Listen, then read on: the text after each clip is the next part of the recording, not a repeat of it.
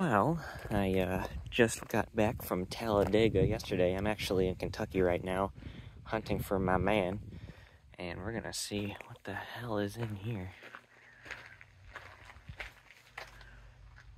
Protecting groundwater.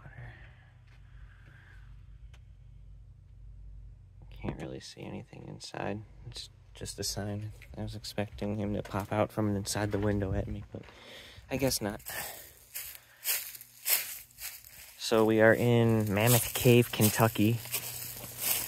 Here's a spring, I think.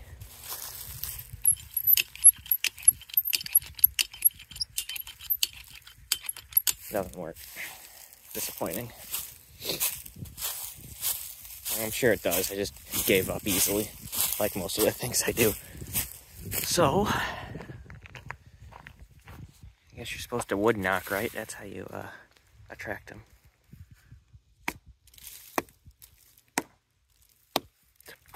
Friggin' dirt flying all over me.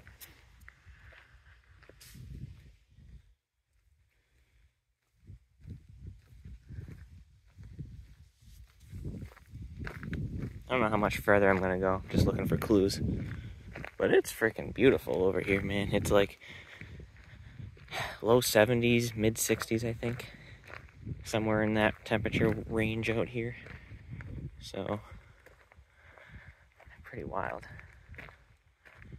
Anyways, real quick about Talladega yesterday, the last lap, that was unbelievable. Keselowski should have won. McDowell should have stayed at the bottom. They should have won. Or Noah Gragson, he finished third. But Tyler Reddick, right place at the right time. Congrats to him, his first win of the season. It's pretty cool to see the Jordan car win in person. So, I might upload that video later at a different time of the finish, but yep. Bigfoot hunting episode 1. Thought he'd be in there.